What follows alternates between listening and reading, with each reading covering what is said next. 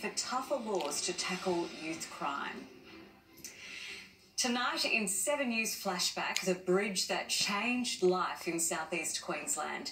85 years ago today, the Hornibrook Highway connected Brisbane and Redcliffe. A day trip would never be the same again. Rod Young reports.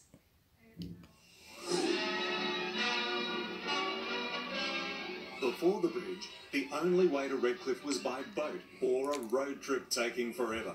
But during the Depression, Manuel Hornibrook had a vision for an easier trip to the beach. In 1932, construction started on the world's longest viaduct bridge.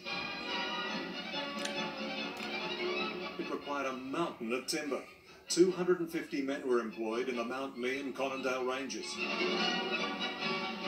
2 mills built the girders and decking. A plant at Darra produced concrete for the arches. It was Australia's first major public-private venture and one of Queensland's first toll roads. The 2.8-kilometre Hornibrook Highway opened in 1935. Really accelerated the urban development of Redcliffe and made magical changes to it.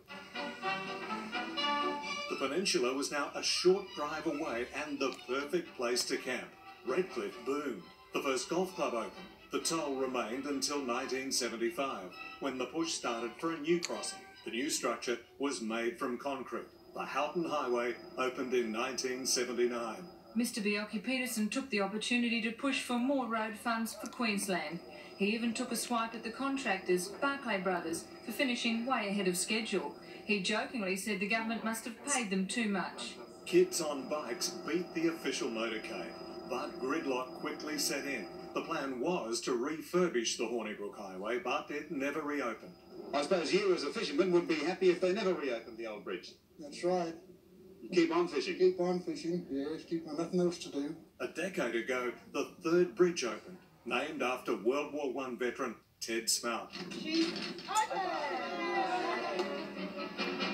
While the crossing may have changed over time, the fun of a trip to Redcliffe has stayed the same. And Redcliffe has held on to the stories of how a bridge led to its boom. You can see actually that the uniforms that the toll ticket master used to have to wear during those times, and whether it was wet weather or dry weather, he would be out there taking the tickets. We've actually got some of the tickets from the time as well.